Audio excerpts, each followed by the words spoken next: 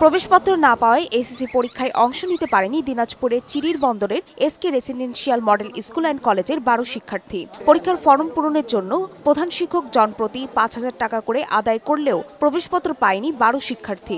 এ ঘটনার প্রতিবাদে প্রধান শিক্ষকের বিরুদ্ধে অর্থ আত্মসাতের অভিযোগ এনে স্কুলের আসবাবপত্র ভাঙচুর করেন এলাকাবাসী। আমি চায়ের দোকান করি বাজারে, খুব কষ্ট করি, 5,500 টাকা দিয়েছি। 3 মাস আগে আমি সব টাকা মানে স্কুলে আসে সারের কাছে নিজে দিয়ে গেছি, 5,500 টাকা আমার কাছে বুঝে নিছে। আমরা কাছে পরীক্ষা দিতে পারলাম না, এই জন্য এই দায়িত্বটা কে নেবে? আমাদেরকে এডমিট কার্ড দেওয়া হয়নি, আমাদেরকে 3 দিন ধরে শুধু ঘুরাচ্ছে। যে কত ছাত্র আছে 12 জন, আমরা সবাই ফর্ম ফিল আপ সহ যা টাকা আছে সব পাইছি।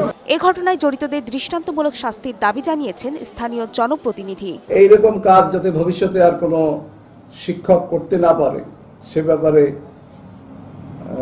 শিক্ষা মন্ত্রণালয়ের কর্মকর্তাদেরও আমি অনুরোধ জানাচ্ছি। খবর পেয়ে ঘটনাস্থল পরিদর্শন করেন উপজেলা নির্বাহী কর্মকর্তা।